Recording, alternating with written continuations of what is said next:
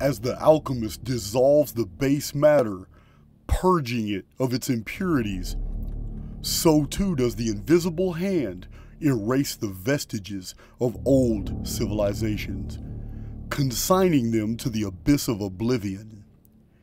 Yet from the ashes of the old, a new order emerges, coagulated and reformed by the divine alchemist, who breathes life into the embers and fashions a new civilization from the remnants of its predecessor. This divine alchemy is evident in the annals of human history, where the rise and fall of empires bear witness to the transformative power of the unseen presence. Ancient civilizations such as those of Babylon, Egypt, Rome, once mighty and indomitable, were swept away by the tides of time, their glorious edifices crumbling to dust, their wisdom and knowledge vanishing into the shadows of the past. Yet from the ruins of these fallen empires emerged new civilizations, bearing the seeds of their forebears, enriched by their legacies and strengthened by their lessons. Our world is the backdrop to an immortal dance where the dead think they are alive and the living just want to escape the land of the dead. It is a realm where the wise discern the patterns that underlie the tapestry of history, and where fools ensnare themselves in threads of endless arguments. They cannot see the evidence of the existence of a secret order, a brotherhood of learned men who throughout the ages have concealed the knowledge and ancient texts of forgotten civilizations in secret repositories hidden only in the underworld. This noble fraternity, acting as custodians of the past and benefactors of the present, release these precious tomes and treatises into the public domain to preserve the knowledge and enlighten the minds of those who seek the truth. The Hidden Order, a clandestine society of erudite scholars clinging to some ancient ideal, has for centuries operated in the shadows, safeguarding the priceless treasures of antiquity. These guardians of knowledge, recognizing the fragility of human memory and the impermanence of civilizations, have endeavored to preserve the works of great thinkers, poets, and sages, concealing them in secret repositories, hidden from the prying eyes of the uninitiated and the ravages of time. The secret repositories, ensconced in the depths of the underworld, serve as sanctuaries for the accumulated wisdom of the past. Within their hollowed halls, the texts of forgotten empires repose, their contents spanning the breadth of human knowledge, from the sciences and arts to the esoteric and occult.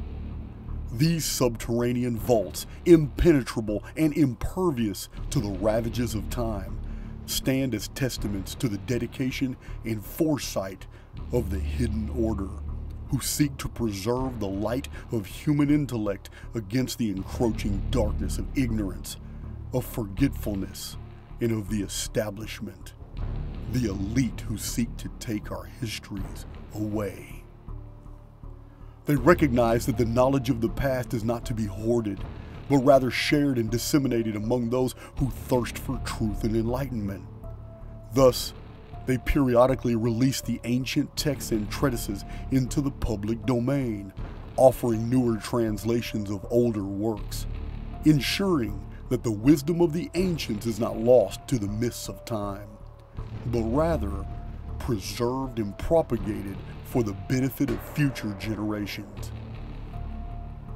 The Hidden Order, in their role as benefactors of humanity, have bequeathed to the world the fruits of their labor, guiding the course of human intellectual development and shaping the progress of civilization. Through their efforts, the works of great philosophers, poets, and sages have been preserved, their teachings and insights disseminated to those who would otherwise be bereft of such wisdom.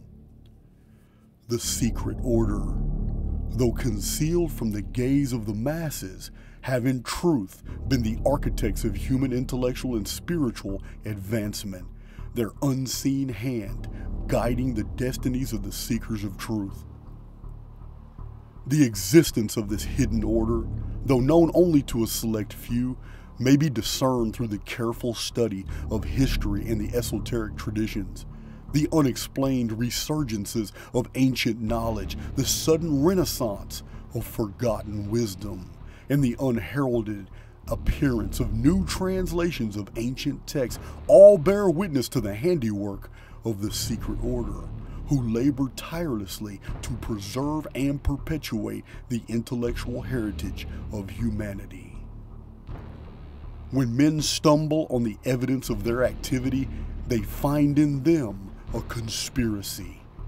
They proclaim history is fake, that the lacunas and the interpolations are proof that whole civilizations did not actually exist. These men of today detect the work of this hidden order, but misinterpret what this work has actually achieved. Men of today, ignorant of the design, cry that Greece and Rome are forgeries and never happened because the evidence that these archives have been handled, copied, preserved, and reappear in the world as huge compendiums and massive volumes, when in truth, the older versions were independent texts by different authors at different times. But reset after reset, the books are preserved, and often in newer languages. These critics who've read very little and understand even less claim of missing centuries and ignore to their folly the unbroken records of the Chinese, the long historical annals of the Irish, the Anglo-Saxon chronicles, the Frankish annals, and the Nuremberg chronicles. In Gibbon, we find the evidence of a man who preserved the many histories of Europe in gigantic volumes of books that are but the preserved texts of his predecessors. These have endured despite the vicissitudes of time and the persecution of the ignorant. They owe their survival in no less part to this hidden order. Through their guardianship of the secret repositories, the custodians of the ancient wisdom have ensured that the esoteric teachings and practices of the past remain accessible to the seekers of the present, and that the flame of human intellect is never extinguished.